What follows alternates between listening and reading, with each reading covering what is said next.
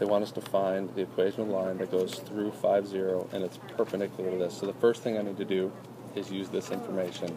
If it's perpendicular to this line, that means the slope is the negative reciprocal of this line right here. And what's the slope of this line?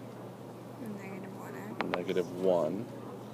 So what's the negative reciprocal, or the opposite reciprocal of negative 1? 1.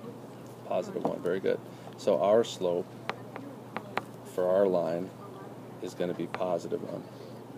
So now if I told you that the slope was equal to 1 and it goes through the point 5, 0, what's the easiest way to write the equation of that line? It's called point-slope form. Okay, so what I'm going to do is I'm going to write y minus y sub 1 equals m times x minus x sub 1. There's my x sub 1, there's my y sub 1, and there's my m. So plug and chug. Y minus 0, I'll plug that in even though I don't need that yet, or I don't need that in the end, equals x minus 5. Now simplify it. Y equals x minus 5. And there's the equation of the line.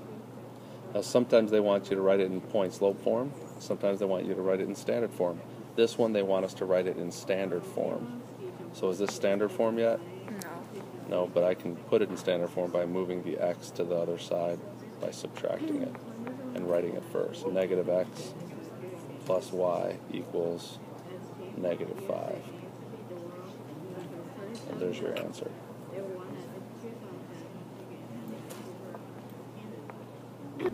And actually, some books teach you to make your leading coefficient positive. So to get rid of this negative x here, I'm going to multiply everything by negative 1, meaning switch all the signs.